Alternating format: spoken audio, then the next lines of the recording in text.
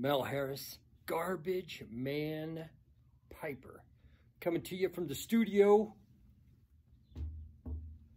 my patio. Oh, it's been a week or so since I've been on.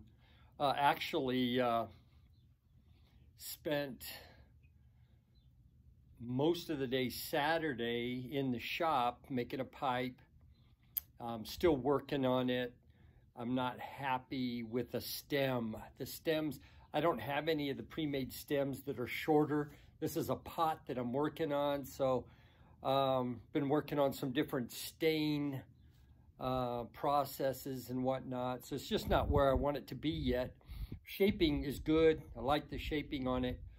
But anyways, just been in the shop working on it. I'm just debating whether or not I want to try my luck at a hand cut stem, just because of the size I want, which is going to delay the finishing of the pipe. So anyways, this video is for bass piper Wade, and I'm all bundled up here just because there was a little breeze going on, starting to warm up in the sun.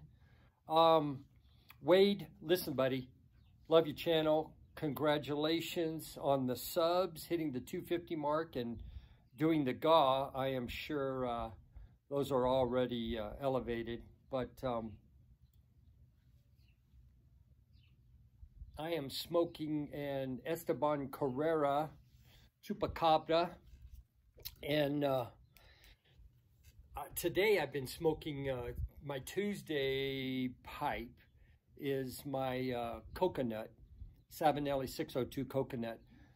And over the weekend I was smoking some Camoys number 4 flake, and I packaged up a big box of baccy going to Ireland, and I had a little bit of Lane 1Q left over, so I basically just mixed that in with some of the Camoys. So I got me a little vapor burley aromatic going, and I don't know what it is lately, but ever since I've been smoking the vanilla roll cake and mixing it with the dark fire, which brings up, I'm a little frustrated.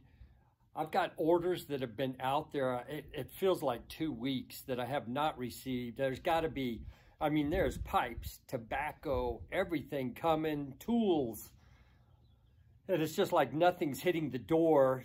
Denver, pretty much everything that comes from the west of us, which is most of the stuff I've ordered, goes through Dallas, and Dallas is just still buried from being down as long as it's been down. So I'm hoping stuff shows up soon. I'll be doing videos of that. Sorry, Wade, I didn't mean to get distracted on that. But Wade was wanting a video or a presenter that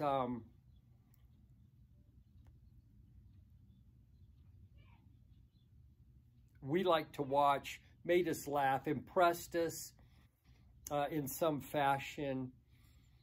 And I have to say, you know, there's just so many, I've made so many great friendships in the YTPC, and I could go on for days picking and choosing and talk about my buds, but the one that stands out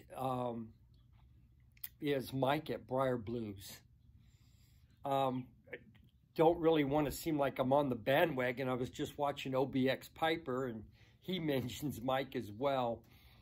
But I have been fortunate enough to be able to break bread with Mike, hang out with him. And I will tell you, what you see is what you get. Probably the most generous individual in the YTPC from a lot of different fronts.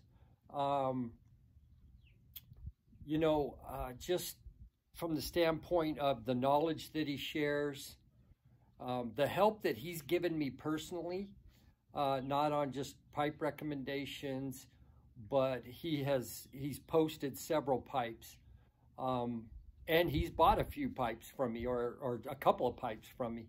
So I just love my relationship with him. Wealth of knowledge, and what a hoot, man.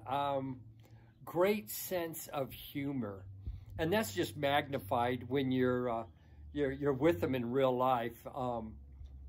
But Mike, myself, and Andrew Sirigliano we were basically hung out together for like 2.5 days at the last Las Vegas West Coast Pipe Show in Las Vegas. But just a great guy. So Mike, listen, much love, bro. Wade, congratulations. And with that, we'll say Mel Harris, Garbagemanpiper, Sweet Chicken Baby. Y'all be safe out.